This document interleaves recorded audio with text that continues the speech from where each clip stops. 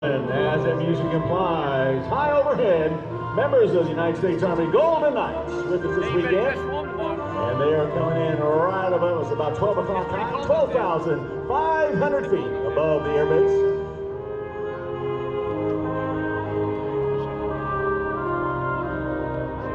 Our first jumper today will be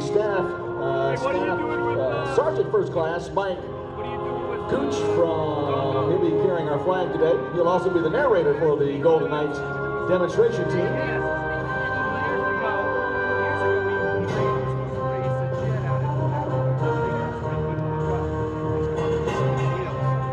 All right, it's going to be hard to see those skydivers when they exit the Friendship at 12,500 feet. But shortly after they exit the aircraft, you'll see smoke canisters begin to appear in the skies over the airfield.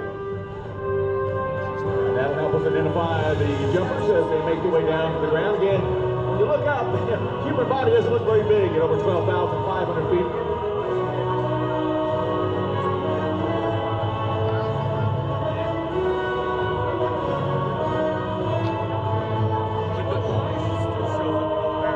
And Sergeant First Class Mike Gooch will be the first jumper out of the Friendship.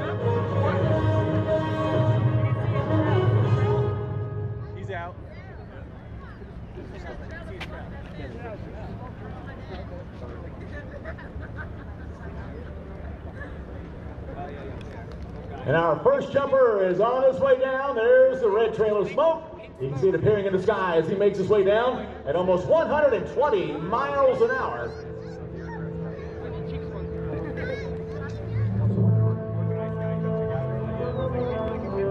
Now we're beginning to see the silhouette of our first jumper.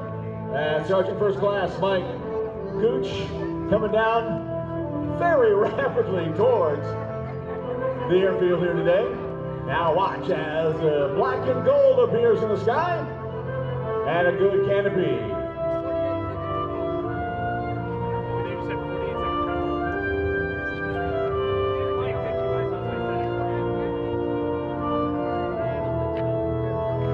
For over 59 years, members of the United States Army Parachute Team have been marking the milestones of achievement and an evolution of excellence, serving as ambassadors of the Army.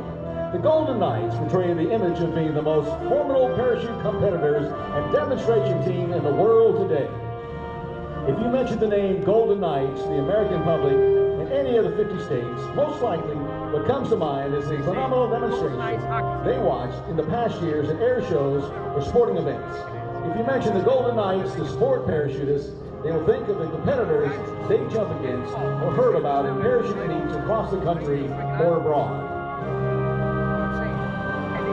The team was formed back in 1959 by 19 airborne soldiers from various military units.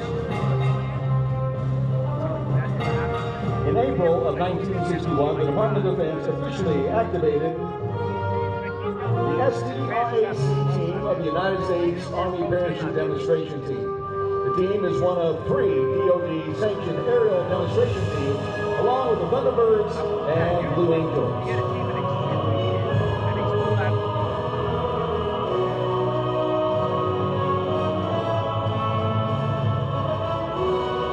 The parachute you see today operates under the same principles as the Wright brothers' first aircraft. The Wright brothers' plane did not have ailerons. They actually turned it by warping the wings, and that's exactly what each of our skydivers will do here today.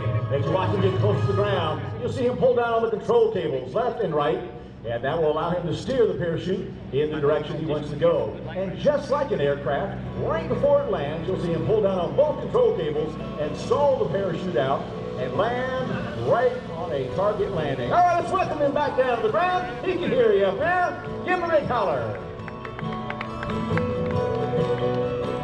Now watch, he pulls down on both control cables, the parachute stalls out, and a nice target landing. Created initially to save a pilot's life as he jumped from his disabled aircraft, parachuting has become an extreme sport of the 21st century. Good afternoon, ladies and gentlemen. I'm Sergeant First Class Mike Cook, originally from La Crosse, Wisconsin. It has been my proud honor to fly in today on my 2,157th free fall parachute jump. I will describe for you today a demonstration of precision freefall as performed by members of your United States Army parachute team, the Golden Knights. At this time, members of the Gold Demonstration Team are circling high overhead and are distinctively painted C-31 Friendship aircraft at an altitude of 11,500 feet. The jump master is actually looking out the left door of the aircraft. His head is outside in the wind and the cold. Through a series of hand and arm signals, he is relaying heading corrections to the pilot, maneuvering the aircraft to a precise exit point for the jumpers. Watch closely as you may see the nose of the aircraft move slightly left or right in response to these steering instructions. The aircraft has been slowed to a safe exit speed of 120 miles per hour, the same speed as a free-fall parachutist at terminal velocity. In a matter of moments, members of the Gold Demonstration Team will simultaneously exit the aircraft to form one of the many formations possible to achieve while in freefall. Ladies and gentlemen, make some noise as our tandem team just landed with their tandem passenger.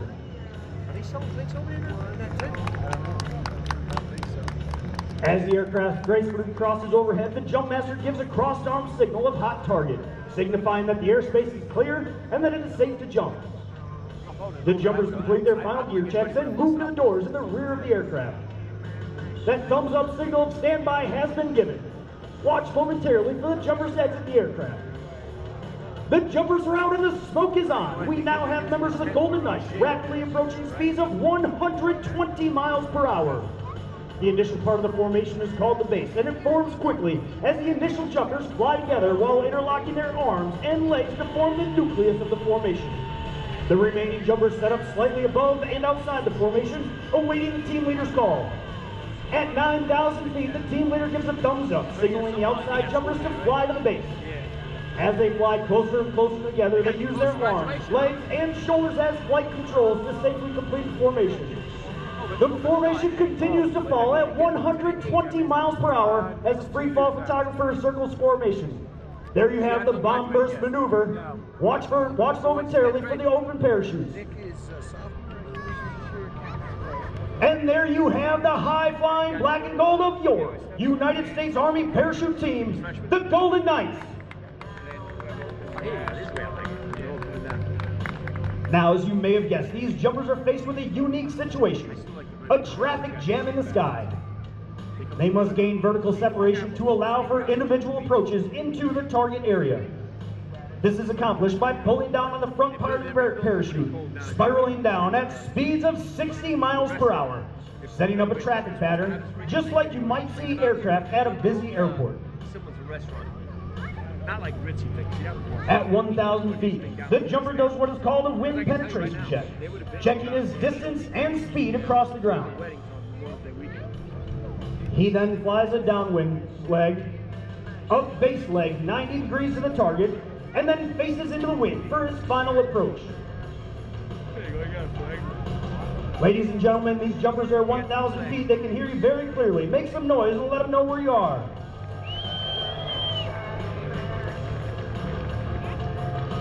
The jumper keeps a close eye on the windsock located in the target area. Once on final approach, he will shift all his concentration to a small black dot located in the center of the orange X.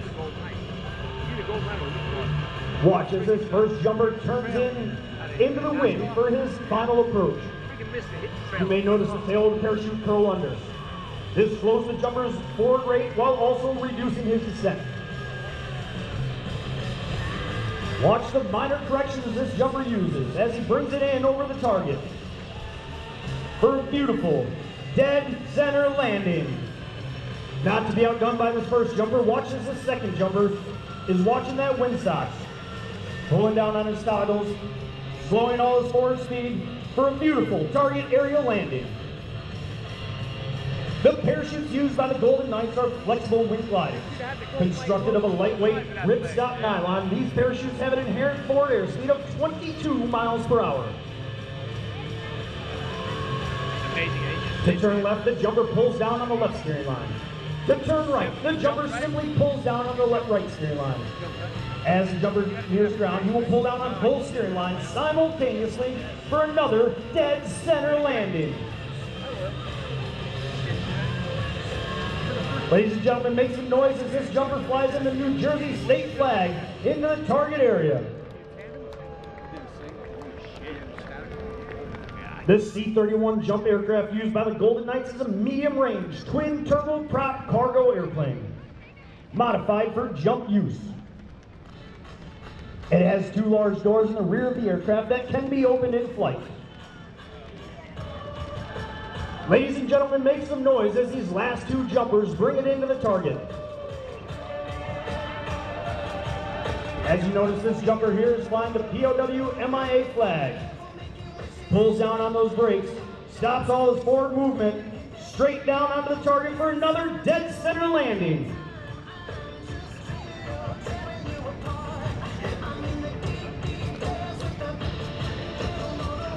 Ladies and gentlemen, this concludes our performance for the day. And on behalf of the entire team, I would like to thank each and every one of you for being such a warm and receptive airborne audience. In closing, I leave you with this final thought. In the future, may all of your days be prosperous and your nights golden.